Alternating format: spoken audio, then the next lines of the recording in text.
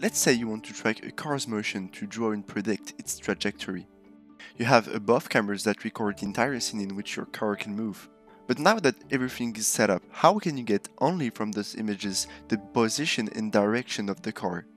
Today, we're going to see the intuition behind PCA and how this powerful statistical operator can be utilized in image processing for object tracking. How from this single image can we track our car position and direction? Well, first of all, what would be nice is if we could isolate the pixels that are useful to us, here the car's pixel. To do that, we're going to use a threshold method. The idea is simple. We convert our picture into a grayscale picture where values range from 0 to 255. Then for each pixel, we see if its value is higher than the threshold we defined, and if so, we keep it. This method relatively works well here, but might not with other type of images. Other methods do exist to extract a specific part of an image like Ozu thresholding, case segmentation, blob detection, canny edge detector, and so on, but we will stick with this simple one. Now, before jumping into the core of the problem, we must introduce and understand some very useful statistical tools. Let's say you're looking at the grades students got at their last exam. You have an array of those grades that you decide to plot on a line like so. Now, in order to know how well the students performed, you compute the mean value of those grades. But here lies the issue. The mean itself doesn't tell you about the performance of the class, because the same average can be obtained by those two very different distributions. So to really get a picture of the classroom performance, you also need to compute a value that gives you how grades distribute around their mean value. That's a variance. To construct variance, we first compute for each value its error relative to the mean value. Then we sum all of those error terms together and divide the total by the number of values. But this only gives us the average error rate of our values. To get variance, we need to square each of those terms in the sum. Squaring those terms first assures that no error will cancel each other out, but most importantly, it will penalize the bigger error. And voila, you just constructed variance, a statistical value of your distribution telling you how values distribute around the mean. The second figure we got to introduce is covariance.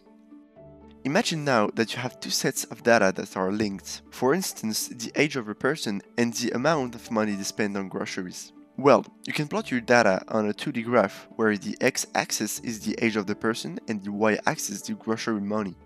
If variance tells you how values distribute around the mean value, then covariance of A and B tells you how the variation of the distribution A influences distribution B.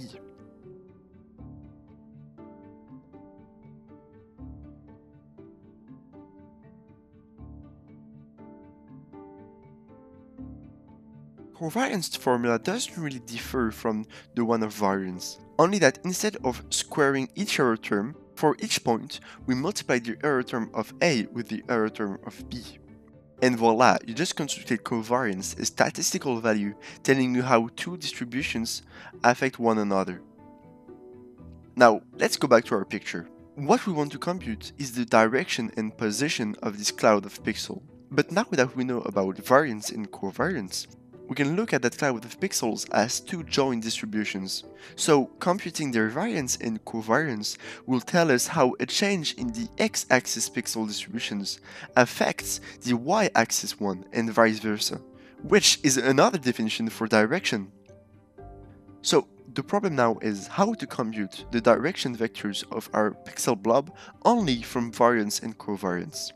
The answer is to throw our variance and covariance into a matrix and compute its eigenvectors. For some of you, those words might be completely new and overwhelming. What's a matrix? What are eigenvectors? And how in hell will this give us the direction? I'm going to explain this right now and give you the intuition to have behind this unintuitive process. A matrix can be written down as an array of values. Matrices can be of any shape, but the most common and useful ones are square matrices. Here we will only look at 2x2 matrices. So imagine a 2D plane where vectors can be drawn. These vectors can be represented as a 2x1 array containing their x and y coordinates. But most importantly, you can think of each point of the plane as being the vector going from 0, 0 to its coordinates. Now, if you want, you can create a function that takes as an input a vector and gives as an output another vector, like this function for instance. While this definition of the function works very well, another way to represent it is by building one of its representative matrices. So now, to compute the output of a vector through that function, you only have to multiply the vector by the function's representative matrix.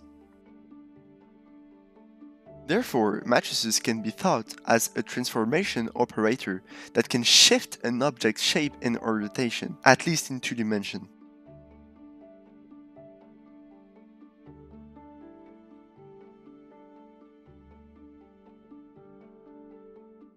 But now, what are eigenvectors? Well, eigenvectors are defined by the following expression. Let V be a non-null eigenvector of the matrix A, and lambda a real or complex value, then A times V equals lambda times V, which means that passing V through A doesn't change V's direction, but only its magnitude by a factor of lambda, which we call an eigenvalue. So, let's take back our example of a circle defined by multiple vectors.